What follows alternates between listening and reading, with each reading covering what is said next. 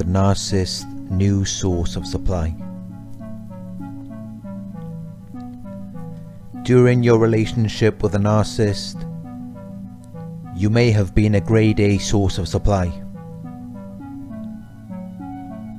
You may have given them attention whenever they needed it.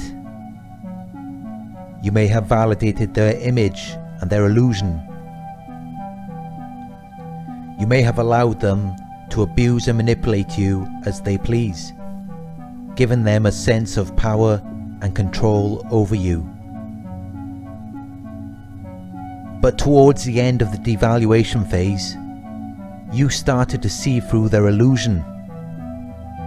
You started to see them for what they really are. You no longer gave them as much attention as they required. You may have used the grey rock technique, or not answered their calls, not called them as much. Maybe you didn't reply to their texts, or you just avoided them in general. You no longer believed everything they were telling you, everything they were showing you. You no longer validated their image and their illusion.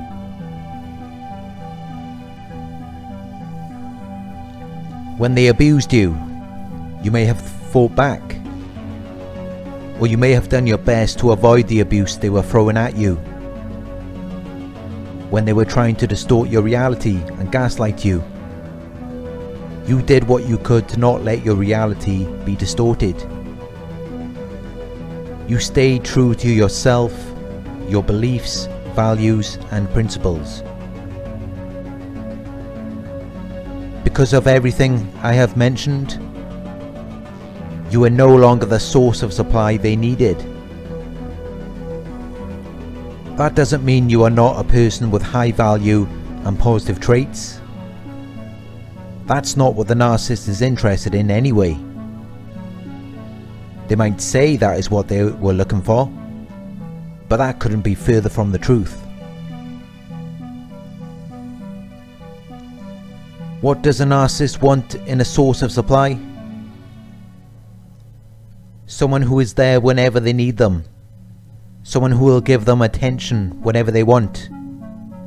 Someone who will validate their image and their illusion. The source of supply will put up with the narcissist's abuse and manipulation without fighting back or trying to expose them, giving the narcissist a sense of power and control,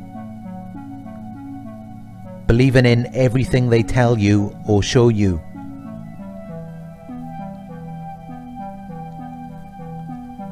You have to be able to go out in public and pretend that everything is okay, no matter how chaotic and dysfunctional everything may be. The narcissist is not interested in solving problems. Behind closed doors, they want to create that same chaotic environment they experienced as children. Of course, they know this isn't socially acceptable, and they want to be seen as good people. So when you leave the home, you will be expected to put on a mask, just like the narcissist, and pretend that everything is okay. You have to make them look good. You have to tell other people that the narcissist is this amazing, caring, loving person, even when your reality is very different. You have to accept their version of events as yours. This should make it very clear why it was necessary for the narcissist to find a new source of supply. And it should also make it clear to you that the narcissist is not riding off into the sunset as many survivors would otherwise believe. The narcissist never changes.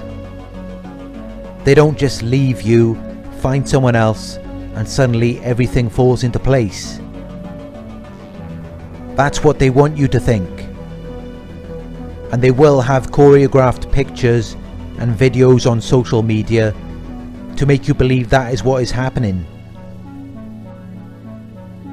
Or they will have a story prepared for when you contact them looking for closure. All of this is pre-scripted, premeditated emotional abuse, and it is designed to hurt you as much as possible.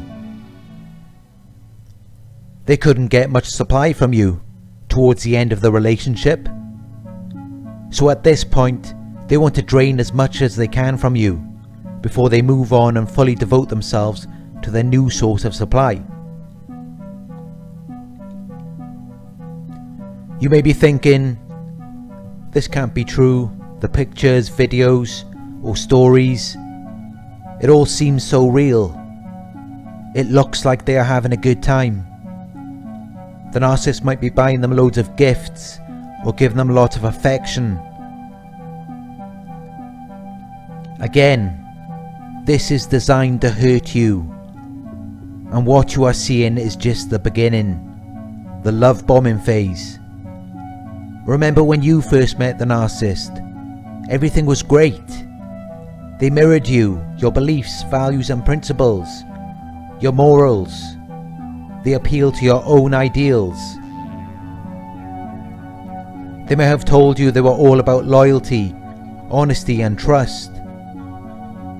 You soon discovered that was the exact opposite of what they were about. And despite the gifts, money and affection, they could never meet your emotional needs. You always felt like something was missing, but you chose to overlook that because you wanted a loving relationship so bad.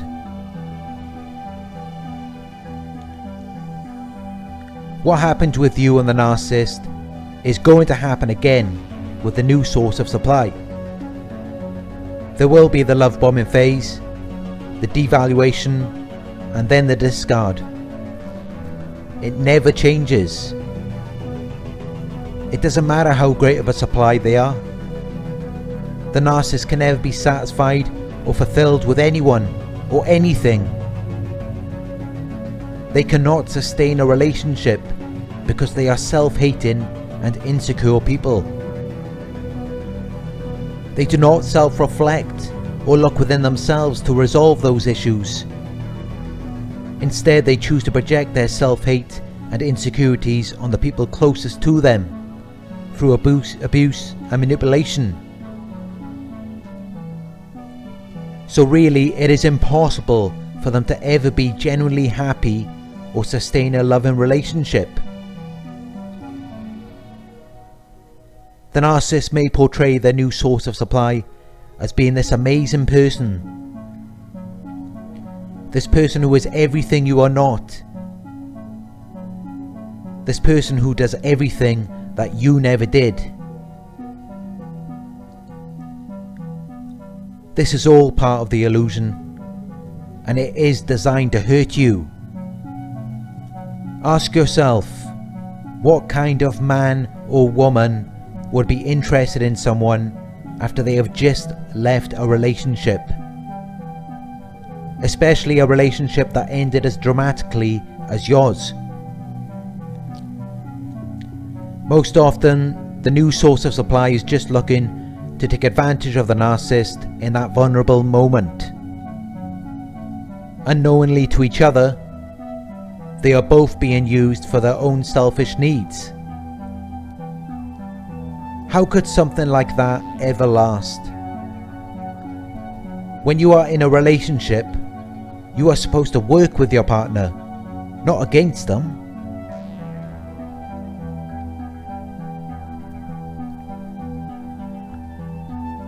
Why couldn't the narcissist just be alone after the relationship?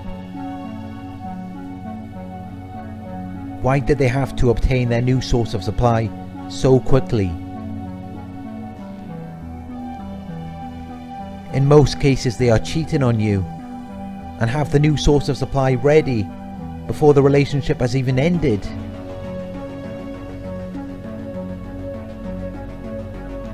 The narcissist cannot be alone for long periods of time. They experience pathological loneliness. They need constant attention and validation. They cannot be left alone with their own thoughts and feelings. Remember, narcissists are self-hating and insecure people. They cannot be left alone to ruminate on past events and overanalyze all of their insecurities. This is why narcissists have an addiction to people.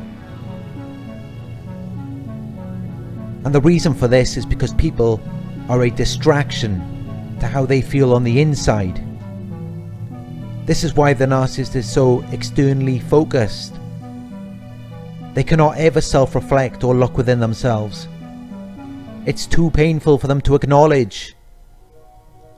That's why they live their lives in denial, denying all of their flaws, imperfections or mistakes, and projecting them onto the people closest to them. The narcissist's need for supply overrides anything else in their lives. They are pathological, impulsive and compulsive. It is an uncontrollable addiction. They need constant attention and validation from the people around them. They need to be seen at all times. If they are not seen, they feel like they don't exist. And that is when you will see how miserable and self-hating they truly are. A narcissist without supply is likely to experience depression and even suicidal thoughts. Without supply, they have no reason to live.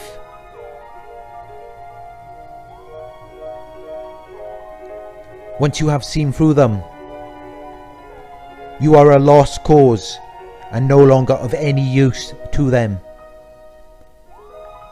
The new source, who doesn't know what the narcissist really is, will fall for whatever they tell them or show to them. The narcissist is excited to have this new supply of attention and admiration.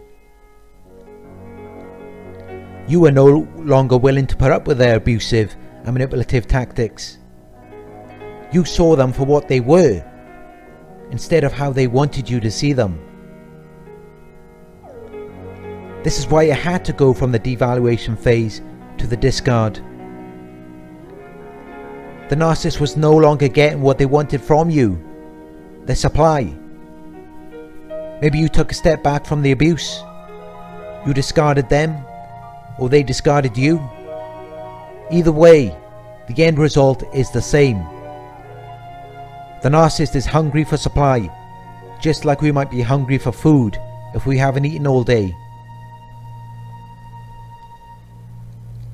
All the narcissist can do is show you or say to you whatever they believe will have the desired effect of emotionally destroying you. It's all staged, scripted, and choreographed to affect you in a certain way. None of it is real. But following the discard, they know that you are in a vulnerable place. You are looking for closure from the narcissist. They will never give you closure. They are not even capable of doing this, as they cannot self-reflect or look within. But deep down, I think they know exactly what you want to hear. They know exactly what went wrong, but they will never tell you. Instead, they will post pictures and videos on social media for you to see. They will tell you pre-scripted stories through text or phone calls, designed to hurt you.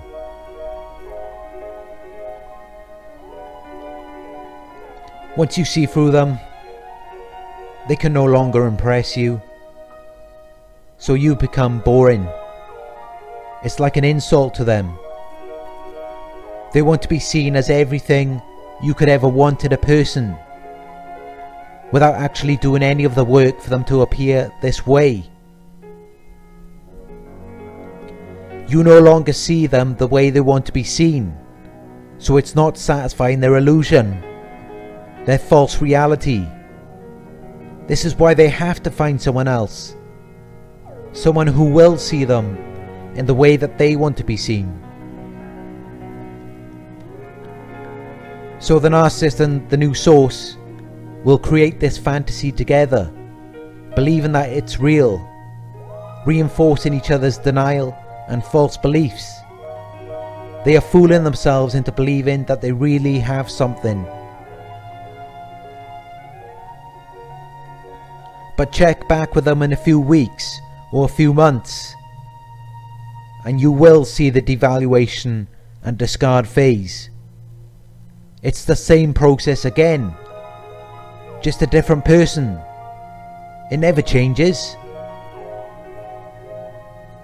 Everything you see in the love bombing phase with a new source of supply is designed to get a reaction from you. This gives them narcissistic supply by making you feel emotional pain.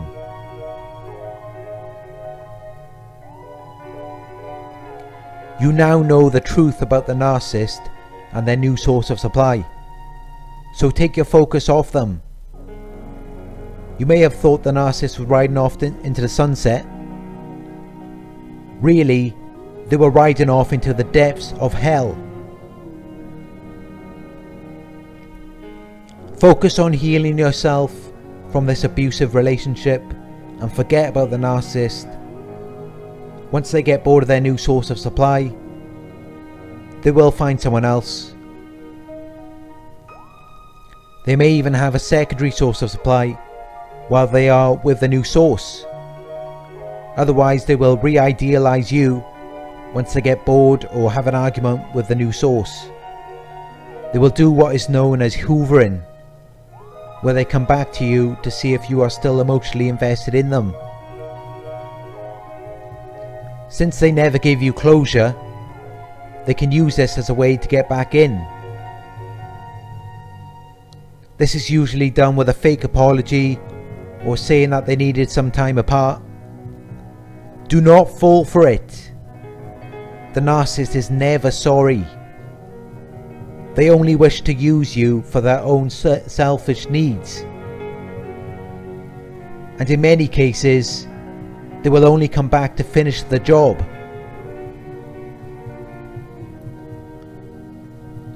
The grass is always greener on the other side to the narcissist. They are never happy or satisfied with whoever they are with. You may be wondering why they had to cheat on you, if they did cheat. Well, hurting you makes them feel alive. It makes them feel powerful and in control. Even if there is no reason for them to cheat, they will still do it for this reason. They are sadistic and take pleasure in your pain. They have no empathy or consideration for you. This is why it's so easy for them to cheat on you. But just know, if a person cheats once, they will always cheat again.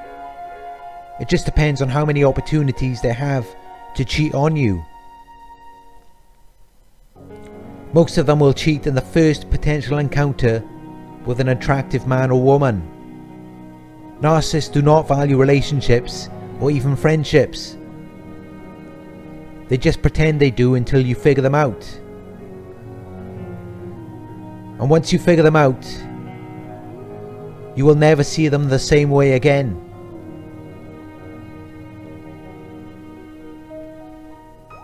I'm sure you had plenty of opportunities to cheat on them.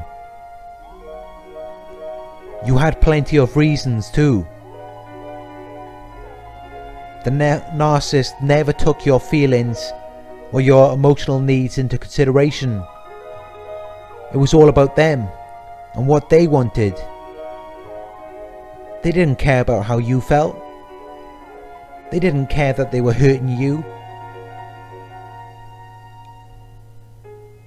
I'm sure there were many vulnerable moments where all you wanted was to feel loved and cared for. And you knew that the narcissist was never going to be that person. So you could have cheated on them. You had every reason to do that. But the fact that you didn't should serve as a reminder of how good of a person you truly are.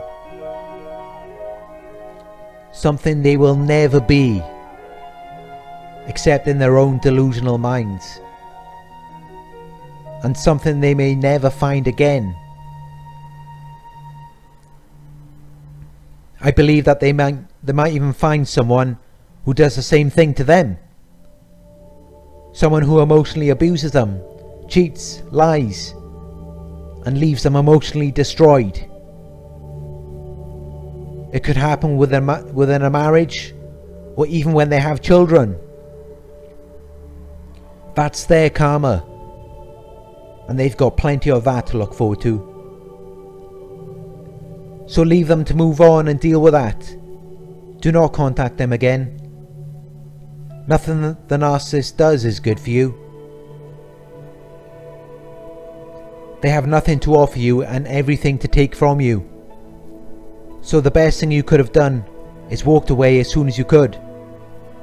You dodged a bullet. You had a lucky escape. Because the longer you stay with a narcissist, the more opportunities they have to abuse and manipulate you. The more they can destroy you mentally, emotionally, and even physically. They see us as objects or extensions of them. Our only use is to provide them with narcissistic supply. So if we do not do this anymore, we are of no use to them. Your good qualities cannot be recognized by a narcissist. It's like giving a $100 bill to a toddler. They don't know what they are going to do with that. Leave it with them for 10 minutes and they'll tear it up. Same thing with a narcissist. They cannot recognize or understand your value. Once you see through the mind games, you are useless to them. They need people to support their false image, their fantasies and illusions. Someone to provide them with supply. Once you see them for what they are, you cannot do this anymore. They value a relationship more than they value themselves. It's the formula for an unhealthy relationship. They don't want a relationship. They need it to survive. People are so emotionally unhealthy these days because they are expecting a person to complete them. Only we can complete ourselves. Narcissists pretend like they have the missing piece to your puzzle. That's basically what their manipulation and trauma bond is. But the truth is, they do not have the missing piece to your puzzle. You do. It's within you. And it has always been there. They know this. And that is why they will do whatever they can to make you believe you are not good enough. They want you to think that they are the missing piece. And without them you will never be complete. The truth is, with them you will never be complete. They are the one thing that is preventing you from being whole. Of course, the narcissist doesn't self-reflect or look within. They can never find that missing puzzle piece within themselves. They try to find it through external sources, never truly feeling satisfied or fulfilled. They try to find it through other people, just as they try to find it in you. And that's why I would just like to say this, just in case someone is watching.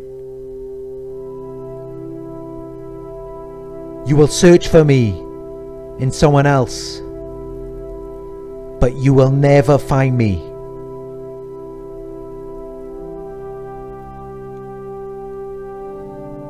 But But during the reckless phase, after the discard, anything goes for the narcissist. They have lost their primary source of supply and desperately need a replacement.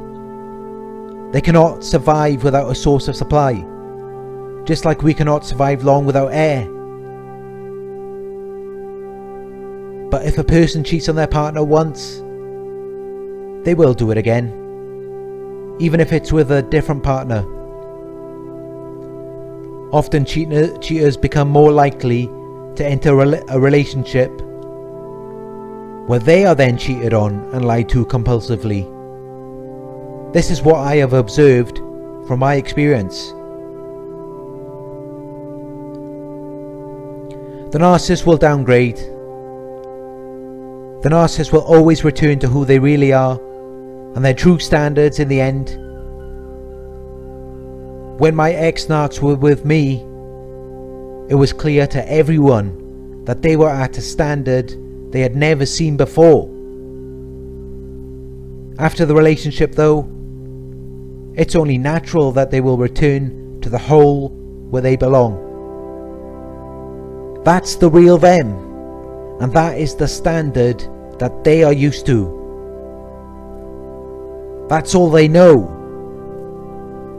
They do not feel comfortable with a high standard person of value. They need someone who they can look down at. And if they can't make you become that person, of course they are going to find someone else. They are trying to get someone else to experience the feelings that they once felt as a child. It goes back to that puzzle piece analogy again. So I'd just like to finish this video by repeating it again.